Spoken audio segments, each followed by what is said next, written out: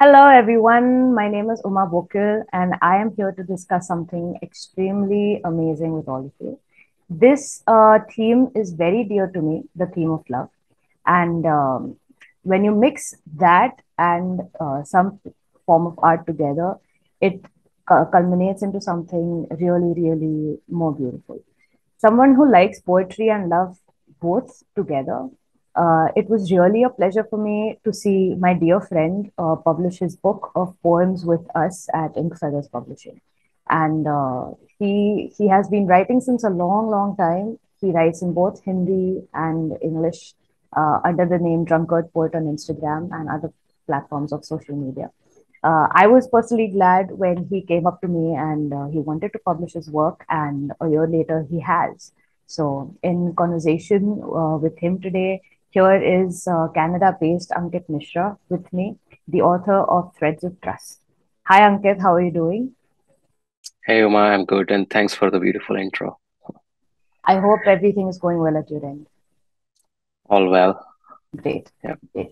thank So you. Ankit here has published a wonderful book of poems, and it's based on love, sensuality, eroticism, and lust. All these emotions put together, he has brought in various kinds of poems into his work. And what the best part about his book is that every word hits you right at home, no matter which stage of life you're at, which stage of love you're at, and he has done a brilliant job of curating these beautiful pieces. They are short and long, and they are like an up and down journey. So you can read them at a stretch, or you can read them one at a time, which is both equally great based on whatever you go. I have the book right here with me. It's on the cover is here. Also has published in the hardcover format. So, speaking of the world famous proverb, Ankit, they say that never judge a book by its cover, but your cover is so beautiful, so beautiful. Yeah, I just can't imagine, a book not having a great cover. What are your thoughts on this? yeah, and it came up really nice, and I think I'm thankful to Harshil. He Hmm. is independent artist based in Bangalore. Yeah. So I got in touch with him and explained him the concept, Mm-hmm. like what I'm looking for, and it went well very with the title of the book, Threads of Exactly. Trust. Yeah, yeah. So So here I can see two intertwined hands together, and one of them looks a little bit inhuman. So what was the concept behind it? What was the thought behind having an inhuman hand meeting a human one? I think all of us are a spirit inside all Yeah. of us, right? So the whole concept of this book is based on the duality of life. So Hmm. these are not two different people. These are the Hmm. hand of same people. Hmm. So Hmm. when you try to work in a direction where you want to unite with your soul, that's where you kind of establish the best threads of trust with your own self. And Wow. that was the whole idea. The journey is about discovering yourself, whether it is Hmm. through love or lust or any other emotion. Right, right. That's really beautifully explained.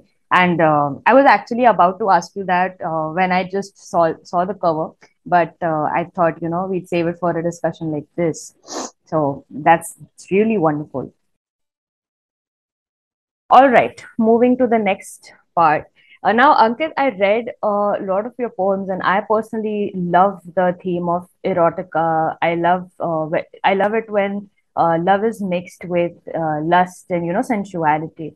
But normally when you see the emotion of love, it has been established since generations and generation as some form of affection, fondness, expression. But these days, people don't focus as much on sensuality and erotica as openly or as overtly as they might, do while reading something. So, what I wanted to ask, what I was intrigued by is, uh, do you think that the equation of love plus sensuality plus eroticism is equally important, or is it just love that does it for some people? So, what through your poetry you have tried to express a lot, but personally, what is your perspective towards this? I believe love is not just an emotion. It's like a Mhm. super emotion. It's like a superset. Right. You can't imagine a rainbow with just one color, right? Correct. You Correct. need a rainbow with the different spectrums of colors inside that. Correct. And same goes with love. You Hmm. cannot just say that love is just a one kind of feeling or a different kind of feeling. Yeah. It covers all the spectrums of life, whether it's a love for a child, from the Hmm. mother or parent side, Yeah. whether it is a love towards your companion, towards your Hmm. friend, towards your teacher. Hmm. It could be a varied in form, but when it comes to sensuality, right, it's very misunderstood in the Yeah. society right now. Yes. Sex is not a sensuality, to be very Hmm. frank, Hmm. Hmm. Hmm. right? Intimacy is, I think, is one of the most difficult thing that people are not able to understand Correct. right now. And Correct. I believe sensuality and intimacy is it's same. Hmm. Some gets it through the physical meaning, Correct. some gets Yeah. it through the intellectual meaning, Right. and there are different ways of reaching to that state. But Correct. Yeah. that said, I would say,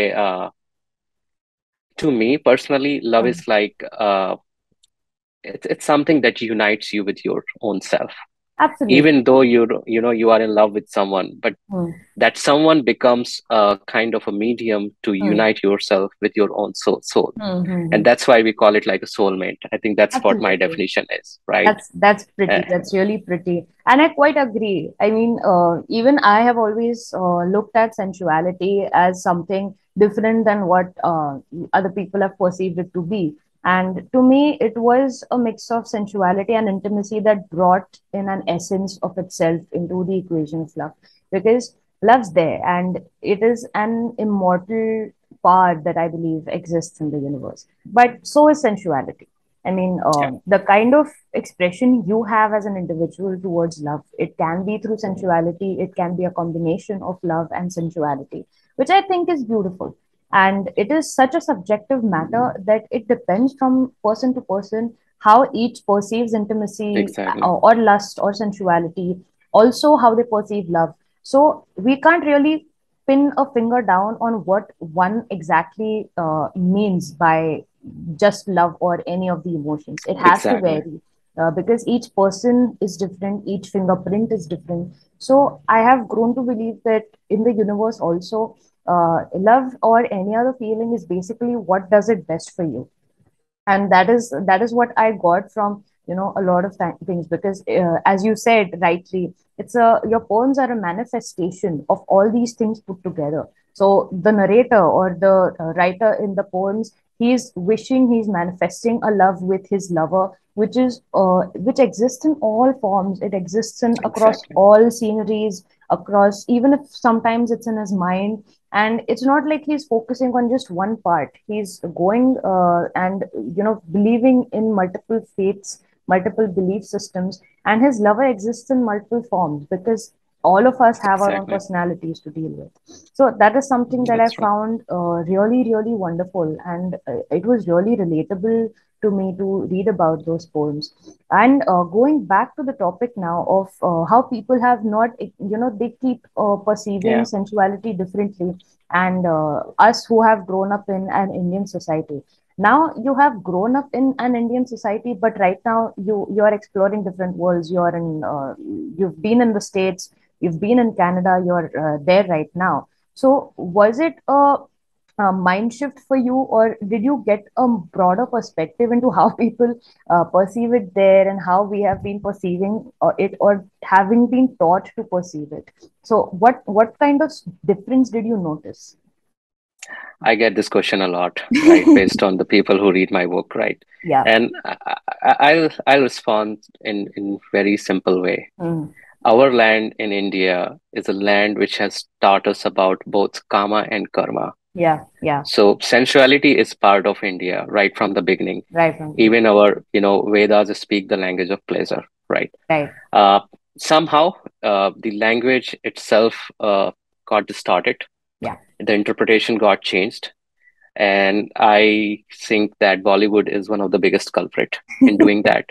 Yeah, I mean, it objectified the whole idea of Yeah. sensuality, Mm. right? Mm. uh, and then now we are started to accept it in much better way, I would say. Yeah. From past 10-15 years, we are acknowledging even the attraction between the same sex also, right? Just Yes. to talk about the physical intimacy, Yes. right?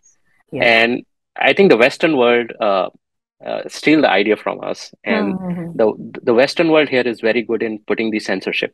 Mm. If you analyze, right, whether it was British Raj or even the American society, they Mm-hmm. love to put the censors on the thing which gives you absolute freedom, even though they Yeah. talk about the freedom. Even though they talk about. So yeah. So here, I think it is part of their culture now. Mm-hmm. Uh, it's part of their movies, it's part of their music. So that freedom does exist here, which Correct. was slowly and slowly censored by these very institution in India to Yeah. put us back in time. But I believe that we were there at the Yeah. pinnacle of that, and we will reach there. People will understand it in much better way rather than associating it with just you know pure the sexuality. Sensuality and sexuality are two different things. Very, very true, very true. In fact, we are in fact going back to our roots. In fact, the Kama Sutra has been, discovered Exactly. and started in the roots of Indian, in that time. So that is, we are going back to that. A lot of people are inspired. A lot of countries and worlds are getting inspired by that. And I'm glad to see it happening, that we are going back to our roots, understanding the depth of all these things.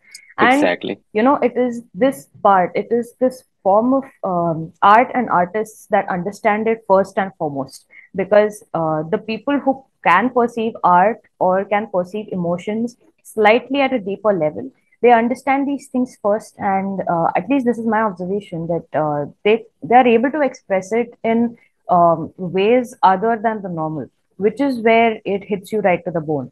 So one, it can be a art of any form. It can be writing, it can be music, it can be any other form of fine Yeah. art as well, or a performing art. And poetry itself has a very strong hold over the human emotion, and it uses human emotion to its advantage as well. So, when put rightly, a poem or any piece of poem can just make or express things that you may not be able to understand otherwise.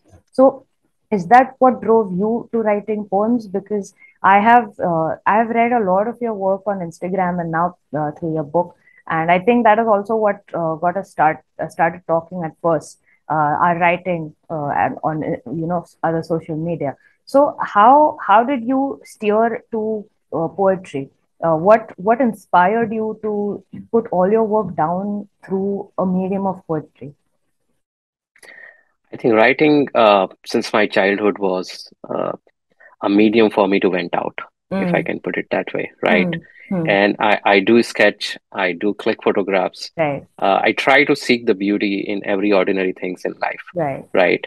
And then I won't say that I'm a poet. I still Mm, would not consider myself. I just put together my thoughts. mm, mm, And I think this one question that a lot of people have asked me on Instagram, that mm. why each of your poem ends with the exclamatory mark, if you have noticed Yeah, that. yeah, yeah, yeah. Right, All right. of them do. Yeah, Yes. right. And it's perfectly imperfect. If you Hmm. go to the poetry world, right, nobody does that. Yeah, yeah. Because to me, it's my emotion. It's not a poetry. I mean, Right. people consider it poetry. It's an honor for me. People are Mm, reading that it's as a poetry. But to me, it is just purely my emotion. And I cannot put a full stop to my emotion. And that was the logic behind putting the exclamation.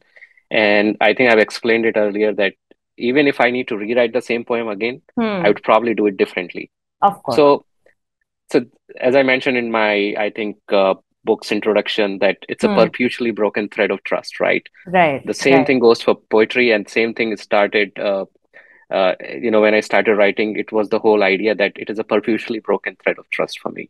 So I started putting my thoughts, and Hmm.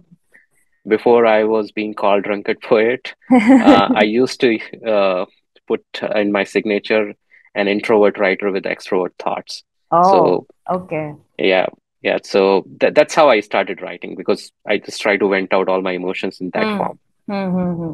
You have also mentioned that it all started when your mother handed you a Yeah, blank yeah. piece of paper, because Right, right, you right. wouldn't talk a lot, so she had given you something to scribble. Right. Exactly. So, And hmm. there are still some papers lying back home in India where Uh-huh. I drew, and I used to do a lot of political satire on religion and all those stuff Yeah.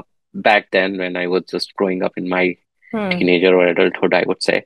Right. And yes, yeah, I mean, that was the medium for me, because I used to just kind of consume everything which is happening all around me and then just vent it out Right. in the form of either sketch or poetry or some write up. Right, absolutely, absolutely. Mm. So, when we write poems, each of us has a different style. Some of us use these poetic devices, some of us don't. Some of us use a lot of metaphors, some of us like to keep it simple.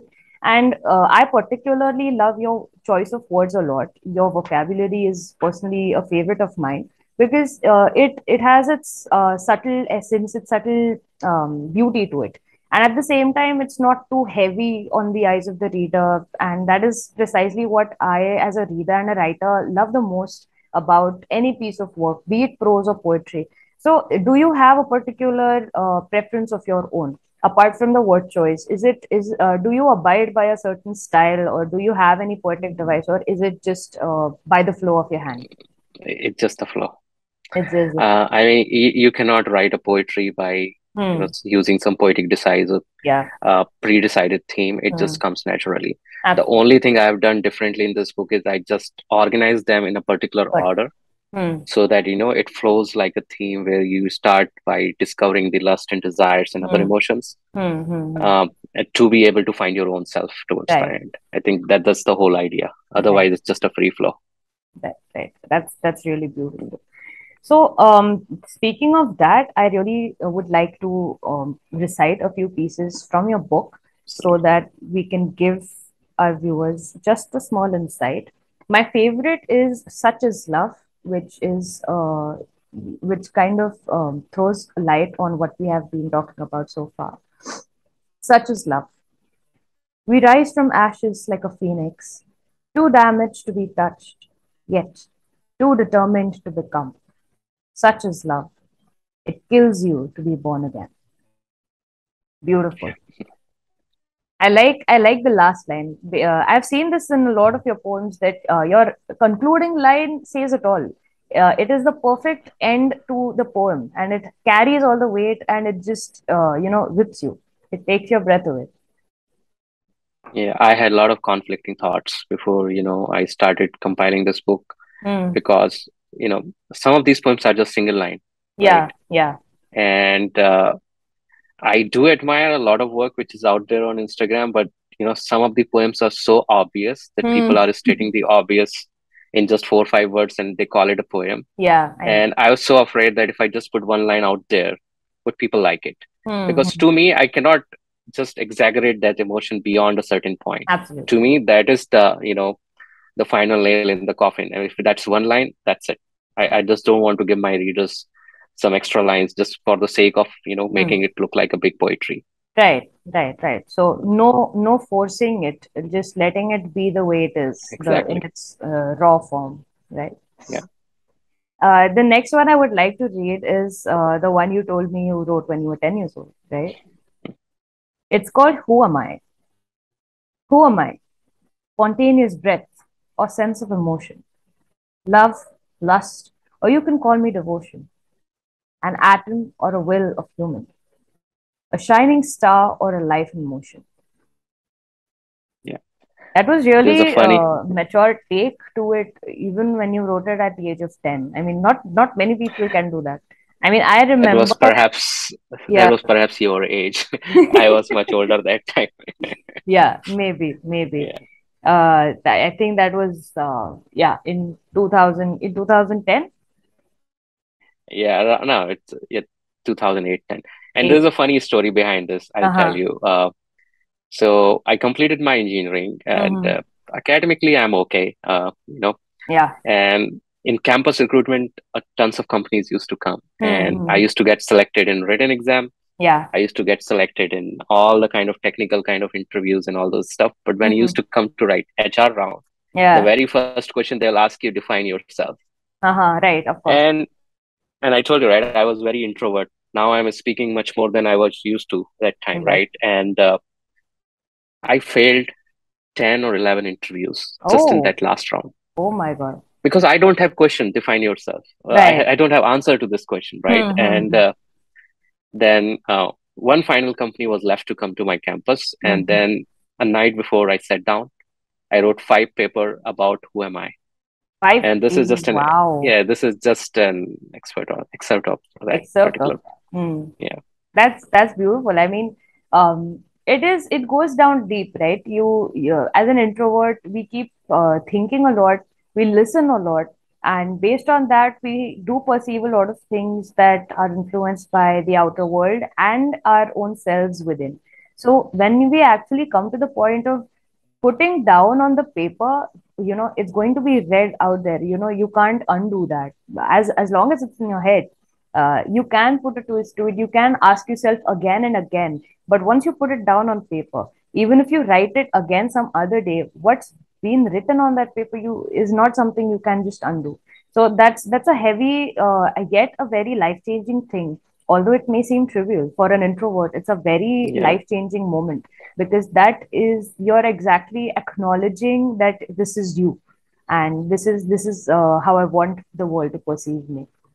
So I think exactly. it's And really beautiful. I was being honest, in all Yeah, those interviews when I said I cannot define myself. yeah, yeah, yeah. So I was totally honest that time. It was Right. not like that I don't know who am I, but Hmm. that's how it resulted. But that was the case. I cannot define myself, That's right? completely So all right. I mean, I'm glad that introversion is being normalized today, because otherwise, I mean, coming from a generation from you're a millennial, so you must have heard a lot. You should talk more. Why don't you talk a lot? Look at yeah, your friends who are talking so much. They are outgoing. They are extroverts, and why can't you be the yeah, same? So it has come down to the point of letting the person be who they are and letting them be in their own element. And I think partially, I correct me if I'm wrong, but partially because of your introversion, this it gave rise to this beautiful piece of poetry, so that you could explore it in different ways. yeah. That's right. Yeah. So we'll just read one more that I completely like. It's called Desire. Restrained by respiration, intoxicated by temptation, a camouflage of death and life in motion. A desire is like a prophecy that never exists. Yeah, Beautiful. I just couldn't keep the book down when I started reading it, and it had me right from the cover. When I saw it in the digital format, when we posted about the actual right. launch, I was like, I cannot wait to have or look at the cover when it's in my hands, because you can imagine the way a certain book is going to look in your hands, but the way it actually, Yeah, when the day it actually does, and for you, it must have been even a bigger moment, even though you yeah, have been published before. Your book out of order was there, so it must have still been a very great feeling for you to hold the books in your hands, because for every writer their books are their babies, right? yeah. That's right. So And that is I'm thankful. I mean, thanks for the opportunity. I cannot be more happier than who I am right now. And Ink Feathers, the team did a great job. we glad and we enjoyed working on it. I mean, back when you told me that this is a book of poems that I want, and then after the year, after you got some prior things off your plate, you got back. I was like, great, this is it, this is the moment, and it was. Hmm. I'm glad it happened in good time. So I Yeah, think we connected in January or February, and in this year, yeah, this year, yeah, very early this year, and in I think like 1 or 2 months ago, your book just came out. yeah. Yeah. So, since we were speaking of poetry, I just have a very quick game to play with you. Now, I don't mean to school you, but this is going to be very rapid. It's not going to be taking a lot of time. But speaking of poetry, this is something that we've been using a lot in our conversation, or phrases or proverbs that we have been taught in school, which we may not remember at all. But I'm just gonna throw you a couple of random ones, and let's see if you get them right. Okay, I'm just gonna hint them out to you, and I'm very bad at it, but I will try. okay, okay. So, we're just gonna make it really quick so that it will be fast and rapid. Okay. So, what do you say when you're talking about someone and they enter the room? End of the room. An elephant in the room. No, it's speak of the devil. Elephant in Oh, the room okay. is when no, but Yeah, everybody's yeah, yeah. ignoring the major problem that's there. Okay. Oh, yeah. Now, you refer to this desert when you mean something is really, really easy.